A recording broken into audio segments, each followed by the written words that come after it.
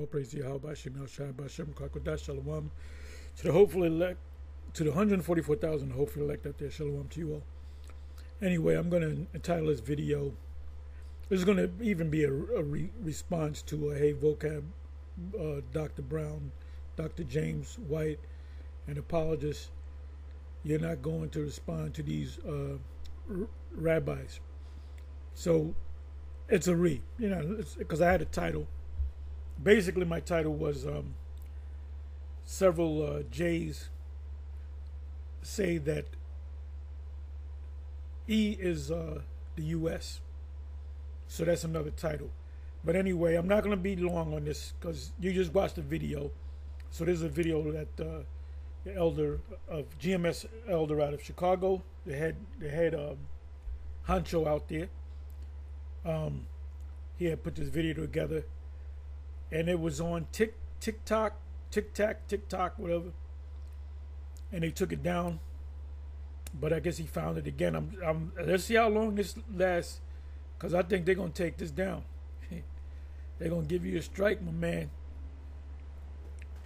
But that's why I'm not gonna even play it. I'm not even gonna attempt to play it. So here you got a Vocab Malone coming against the Israelites, but here you got Jay saying that the Edomites are still here.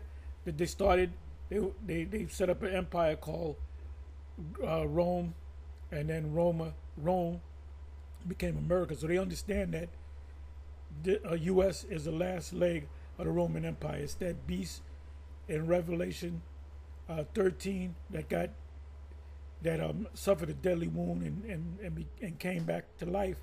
Well, that's talking about their kingdom. It's a two-part. Rome is a two-part kingdom. So we're in the latter part, or the second part of this two-part kingdom. This Rome was down and out for really over 1,000 years. The scriptures say 1,000, but it was really over 1,000 years because Jake started ruling as far back as 96. Really before that, because they were in the Senate. You had Jake all up in the Senate. You had Jake that were a part of the council, which is the next higher level. In order for you to be a council, you have to be a Senate. You have to go from councils are over the Senate. So the next step is Roman Emperor.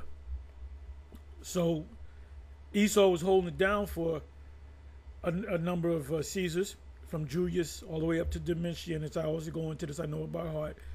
Then Jake finally got up in there because Jake had high positions, like I said, in the Senate and council, in the military. You had a lot of Jakes that won battles in the name of the Roman Empire. That was Jake. You watch these movies about the Roman Empire, they always got Edomite actors. Most of them, a great number of them were Jakes. The gladiators, the champion gladiators, they were Jakes, but then they switch it up and make them Edomite. So, like I said, I'm not going to say too many words. Watch this video. It's especially when it comes, because the elder Malcolm is going to build you up to it, then he's going to just let it go. And you can't deny it. You can't say we paid these are not paid actors. All right? So they're saying that Edomites are Romans, then it came back as America. America will be utterly destroyed.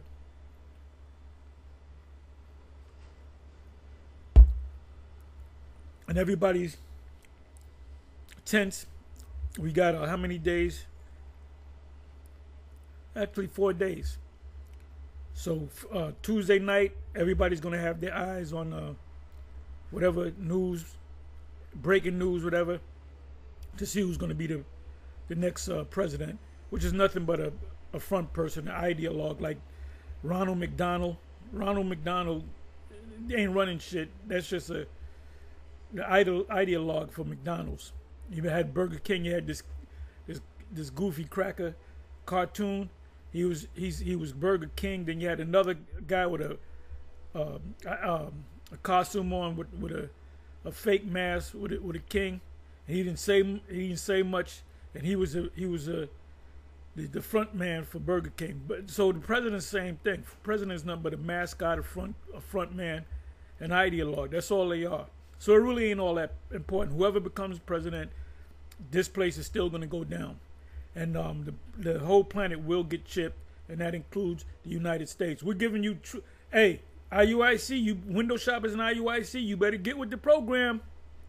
You better get with the program, because Bishop Nate is lying to you, because he knows that the MOTB is the micro C hip. He knows that, but his pride won't allow him to say it, and that backdoor deal that we believe he made is not going to allow him to say it.